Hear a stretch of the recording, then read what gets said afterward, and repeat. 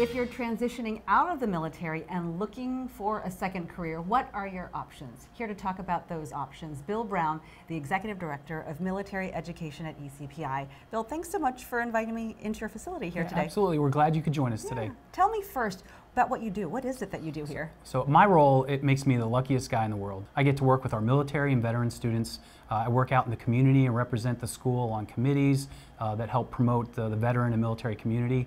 And then here, I feel like I'm still in the military, helping soldiers and sailors on a daily basis, because as they come and they have questions or things they're working on, they come to me and I get to work with them and help them, and it's very rewarding and to be able to help people see their education goals through. And you also clearly know what it is they're looking for in terms of flexibility and an accelerated learning path. So can you help me understand how that works for them? Absolutely. So our programs here, you can earn your bachelor's degree in 2.5 years.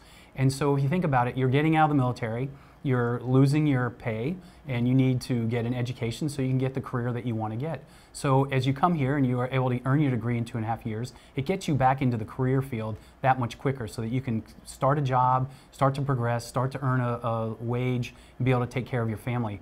All while you, at the same time, you've earned your degree and you have what you need to go forward and be successful. One of the things you told me earlier is that a lot of the faculty and staff are military, or they have close ties to the military.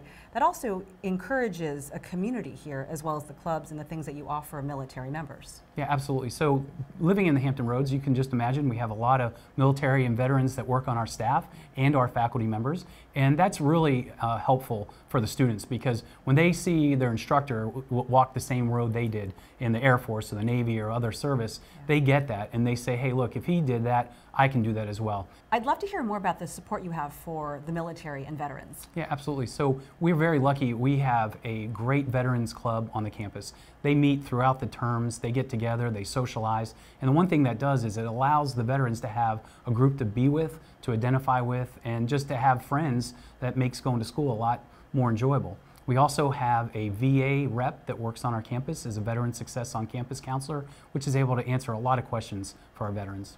People might have questions about your programs. Where can they go for more information? Yeah, best place to go on our website, www.ecpi.edu/military. You can see all the different military programs and policies that we have that can assist the students. Bill, thank you. You're welcome. Thanks for joining us.